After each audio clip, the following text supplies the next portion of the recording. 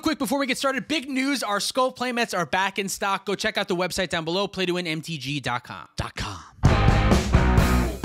Welcome to Play to Win, where we play to win. I'm Dylan. And I'm Cameron. This week we're here to figure out which one of the new commanders from Crimson Vow is best in cEDH. So first up, we have Tyler on the Gitrog Milster, aka Grolnok. Nate is on Old Chain, an old Rutstein food chain deck. Cameron's on Dishonorable Anje, World Gorger combo. And I'm playing Scepter Consult Toxrill.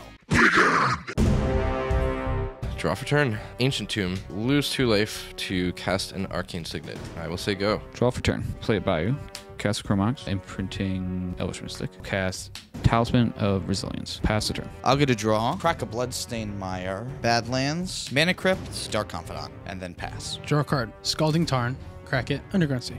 Cast Mox Diamond. Discarding Cephalid Coliseum. Cast Mana Vault. I'm also going to cast a Mox Opal. Oh my fuck. That's all I got. Pass my turn. Untap. Draw. Seed of the Synod. Losing 2 life from Ancient Tomb. Cast the Frog. Ribbit. Ribbit. Pass the turn. Untap. Upkeep. I will draw. Cast my commander. Old Rutstein. I will mill a card. Get a blood. Blood. Pass the turn. I'll get a Mana Crypt trigger. Odds I take damage. Of course, it's a 5. And we're going to reveal a Chrome Mox to the Dark Confidant. Draw a card. Cast the Chrome Mox and put a Blood Pet under it. Great Furnace. Faithless Looting. Draw 2. Discard Urborg and a Mountain. Cast my commander. Anja. Blood. Pass. Go to my turn. Untap. Draw a card. Forbidden Orchard. Give Tyler a 1/1. Make a black. Cast Cabal Ritual. Make 3 black. Cast Toxrill. I'm going to go to my end step. Trigger Toxrill. Yeah, they all get Negwin. Slime! Dark Confidant dies. And this also dies. So I will get 2 slugs. Pass. All right, so a couple things. Number 1, my favorite thing about cEDH is that everyone can play your commander on turn 2. It doesn't matter who it is, everyone's playing their commander on turn 2. Also, Forbidden Orchard in Toxrill is like secretly, weirdly, funly good. Every spirit that you give, eventually I'm just going to kill and get it back into a slug. I really like that. Yeah, we didn't talk about that during the set review, but that is a really nice combo. It's very right there. small, but it's just you get to, basically your Forbidden Orchard gets to make you slugs instead. And the Cabal Ritual. I know I don't need to cast the Cabal Ritual here, but I'm holding up counter magic if you couldn't have guessed why I did that. We all guessed. We all knew that, right? You all understood why I did that? I stared at that island and I made sure the table fucking knew you had something. Untap. Draw for turn. Move to combat. Nate, I'm going to come at you with a 2/2 frog. On attack, I will mill 3 things. Swan Song would have been really nice a while ago. Wow, that sucks. A lot of them would have been really nice. This goes to exile. Cast this Chrome Mox. Imprint Exploration. City of Traders. Leave 1 floating. Cast an Oko Thief of Crowns. Stinking. I'm just trying to think if I should kill myself over this. Please kill yourself over this. I mean, I'm just going to make a food token. I don't know what you're worried about. Cast Demonic Consultation. Oh. I'll name Force of Will. 1, 2, 3, 4, 5, 6. Good job. Nothing too relevant. Now let's not try not to exit my whole library. That's Oracle is gone. There it is. All right. I'll cast Force of Will, pitching Flusterstorm, losing a life. I have no response to that. I'm hellbent. Losing 2 life. Cast a Grim Monolith. And then I will pass the turn. End step, Toxrill. More slime. Untap. Upkeep. I will draw. Exotic Orchard. I'll pass the turn. End step, Toxrill. Frog dice. I get another slug. My turn. Odds I take damage. Taking more damage. Draw for my turn. Make 2 colorless and use 1 for a Mana Vault. Jessica's Will. Both targeting Nate for the mana, because he's the only one with more than 3 cards in hand. 4 red and 2 colorless, and then I get to exile Diabolic Intent, Lotus Petal, and a land. Cast the Petal.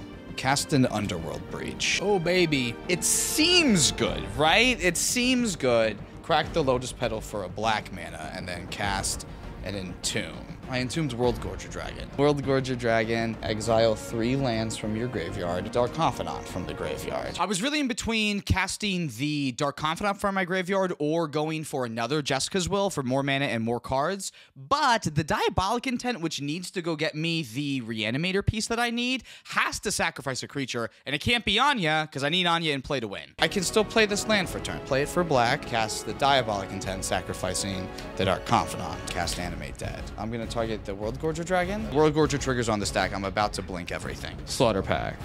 Yeah, I'm very blown out. So then World Gorger will die, and then all my stuff is exiled. That's why I hate World Gorger Dragon. All right, well. So you have an end step still, slime counter on your thing which will kill it. Oh, I will get another slug.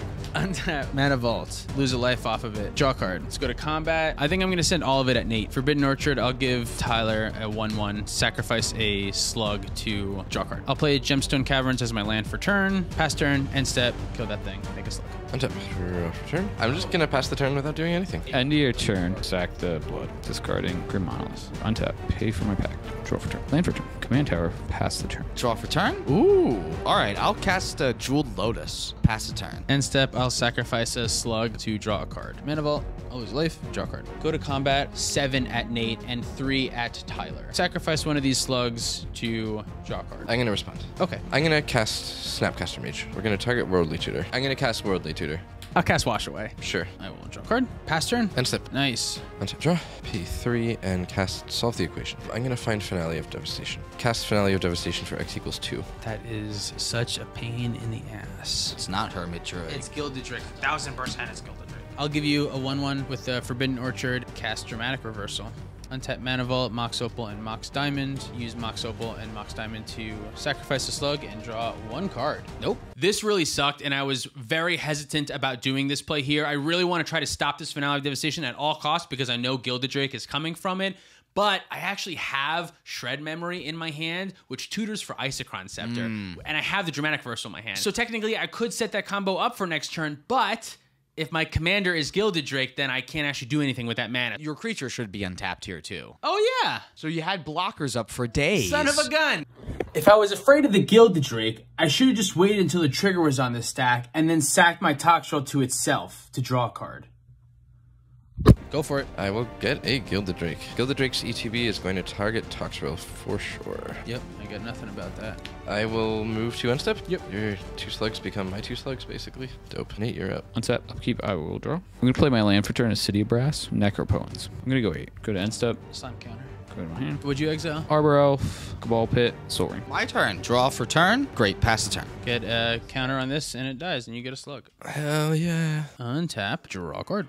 I'm gonna cast Phantasmal Image. We're just gonna see what happens. I'll have Phantasmal Image enter as a copy of Toxrill. I'll play a Clearwater Pathway as my land for turn. I'll go to end step. So I have a trigger that'll go on the stack for Toxrill, and you have a trigger that will go on the stack for Toxrill. So first, yours will resolve. Yep, your guy gets a slime counter. Mine has 1 slime counter and is smaller. Then mine resolves. Slime counter. 4 things die, which means I get 4 slugs. Okay, go ahead, pass turn. Active player, non-active player order. That's why, right? That's what's going on here. We're pretty sure this is how it works. We think. Untap, draw. Move to end step. Yours goes on the stack first, then mine goes on the stack. Yours resolves. I get a slime counter. I get a slime counter, my things die, and you get slugs for each one of my things that dies. Okay. Nate? Oh, I never attacked Nate. That's a shame. God damn it, Tyler. We just did this last fucking week, right? We just went through this. Untap, skip my draw. Land for turn. Allosaurus Shard. I'll sack my Bloodstone. Boreal Druid to cast Cabal Ritual. I'll cast a spell on the Cabal. Okay. Speaking of things we just went through, Tyler may be repeating the same mistakes over and over again, but I will not be not dispelling the Cabal Ritual every time here going forward. I already messed that up in a video prior. I'm dead. I'm gonna pay 3. 4. Cast Diabolic Intent. Sack Boreal Druid to Diabolic Intent. I have to pay 1 more. Go to my end step. Mine go on first, and then yours Toxrill counters go on the stack. Yep. You'll put one on mine, and then I'll put one on yours, and yours will die, and I'll take them. there's an additional one now because of... Allosaurus Shepherd also die. Exile Eternal Scourge. Go ahead. Alrighty, I get a draw. I really wish this was a Black Lotus. Pass the turn. End step. Mine will go on first, then yours go. Yours will go, and mine will get smaller, and then you'd get them, and then mine would resolve, and I would get them back. Untap. Draw card. When Allosaurus died, we should both have created a slug. So you should have this. Then they would start moving together again. This was a very insane draw. I will cast Gilded Drake. That is really funny. I'm going to try and mana drain your Gilded Drake. It is mana drained. Nate, I'm going to attack you. I'll send them all. That's fine. I die. I'm going to give you a spirit with the Forbidden Orchard. Sacrifice a slug to draw a card. I'll sacrifice another slug to draw a card. Tap the mana vault for a Dimir Signet with 1 floating, and use that 1 floating with 2 to make a Dimir, and sacrifice another slug to draw a card. Now I'm tapped out for you to do whatever you want. So pass turn, end step triggers. Mine will go first, yours will resolve first. I get them, then yours resolves. Then you get these 3 plus 1 for the Forbidden Orchard. Untap, draw. I have 2 mana floating from the mana drain. Pass the turn. End step. Yours goes on first, then mine goes on. So mine resolves first, then yours resolves. Mine gets smaller, and these get Go to my turn? All right. Play Graven Karen. Pass the turn. End step, mine dies. Now yours resolves. They get a slime counter, but there's nothing saying they get neg 1 from that slime counter. I still have a Toxrill. It's a 7/7. So these all have a slime counter on them. This has 7. Go to my turn. Untap. Lose 1 from the mana vault. Draw a card. I'll transmute Shred Memory. 2-drop, which is Resculpt. I will cast Resculpt on your Toxrill. I will Veil of Summer. I'll give you a 1/1 Spirit with the Forbidden Orchard. In response to Veil, I will cast Tainted Pact. If you remember, Thassa's Oracle has been exiled from my library. If you're wondering why I just didn't shred memory for Thassa's Oracle when I had the Tainted Pact in hand, that's the reason. Passing on Tainted Pact. Let's Tainted Pact. Let's get rid of the whole fucking... the Corma spell. A little spicy treat. Pact of Negation. All right, I'll stop at Pact of Negation, exile these cards, and cast Pact of Negation on Veil of Summer. Yep, Pact resolves. You get a blue 4/4. Pass my turn? Draw for turn. It is not a cyclonic. Cast my commander for 6. Losing 2 life. Play Yavimaya Coast and City of Traders. Goes to graveyard. Move to combat. I'm gonna attack you for 7, 8, 9, 10. Done. I'll take 10. And I will pass the turn. Up to the draw. Spire of Industry, and we're gonna cast a grinding station here. We're gonna pass the turn. Untap. 5 mana for my Pact of Negation. Lose a life for Mana Vault. Draw card. Prismatic Vista. Imperial Seal. I'll lose 2 and go tutor. It's gotta be this.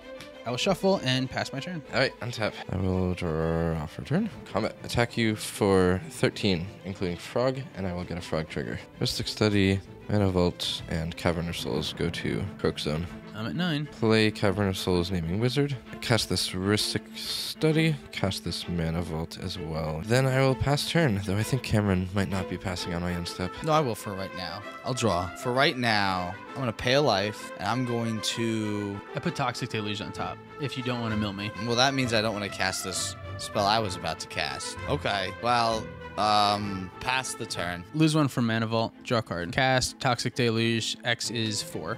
Lose 4 life. Are you paying an extra 1? Yes. Sure. Good with that. Pass turn. Draw for turn. Cast a Concordant Crossroads. Cast Grolnok. I'm gonna pay 1 green and cast a Flinthorn Elves. Has haste. Of course! So fucking hot. Get fucked by a mana dork. Alright, move to combat. Dylan, I'm gonna attack you for 4. Frog trigger. So funny. Croak Zone is getting a Hermit Druid and a Thassa's Oracle. That is funny. It's great. Yeah, I die. Miscast was in my hand. I am going to play a Gaia's Cradle as land for turn. And then Cameron, I will pass to you. Not even doing Hermit Druid? Yeah, but I couldn't have cast the Thassa's Oracle. Hermit... Oh!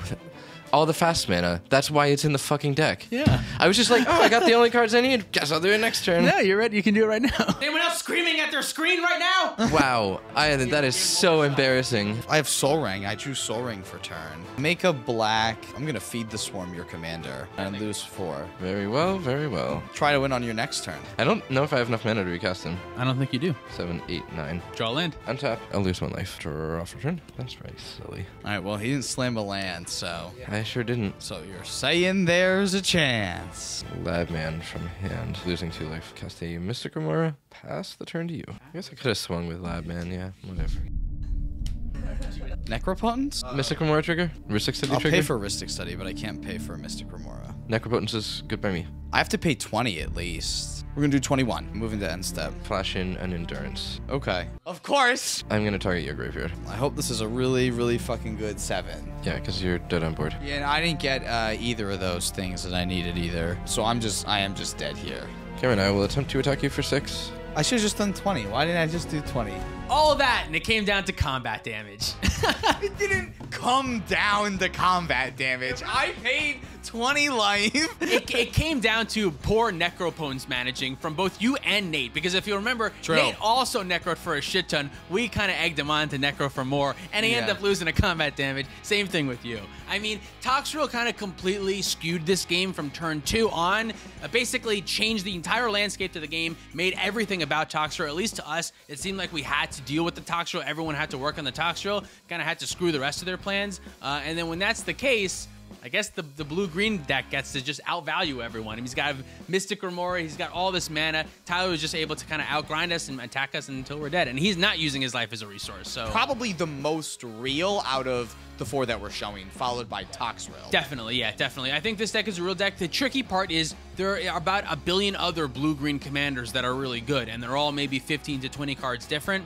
Is this one any better than any of those? Is this better than Kinnan? I'm not really sure. I don't know if it's a direct comparison like that. It doesn't have to be, but this deck can do a lot of busted things. Like we said in the set review, being able to turn Hermit Druid and Inquisition into even more powerful cards is a great spot to be. And when you're surrounded by that blue-green shell, you're in a good spot. That's it. You're in a good spot. How do you feel about Old Rutstein? We didn't get to see Old Rutstein actually pull off a combo attempt, but I mean, it's a food chain deck. It's going to win in food chain ways. I didn't actually end up building the version of this deck that uses Titans. I actually use Dread Return on Endurance, and then with Dryad's Revival, I'm able to get back a Yawgmoth's Will, so I can mill through my deck like 1 full and a half times, which is like basically infinite, so you don't need like the 10 and 11 drops from the Titan. You can do kind of the same thing. It'll get you like 40 to 45 treasure tokens a lot of the time. Yeah, and you'll be making at least 21 ones, and you'll be able to Yawgmoth's Will back your Finale of Devastation and give them all Trample and Haste. There's so many better red-black decks that we've already discussed that you should play over new Anja. Probably Kroxa, I think, is the best, specifically because you can use the mana afterwards, meaning you can use all that infinite mana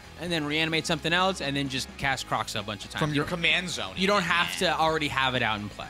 Thank you so much for watching. If you'd like to support us directly, you can do so on Patreon, like our $50 patrons. Unforeseen God, Good Friday, Samuel Warner, CZ, Jan Wildfang, Adrian Grimm, Tommy the Oddball, Swampy McGee, Peter Larson, Cameron James, Jormags, Jimmy Midnight, Mad Matt 667, Baby Jeebus, Mario 13 HDZ, and Moxfield. Thanks, y'all. Check out our Bonfire store for our t-shirts and all of our other cool merch, too. If you want to check out any of the cards that you saw today, you can do so at our TCG Player affiliate link down below. Our Alter Sleeves affiliate link gets you 5% off, so check that out, too. You can check out our website, playtowinmtg.com, which has playmats. Skull playmats are back in stock. You can go get them at the website down below. Go buy them. Thanks for watching. See you next time.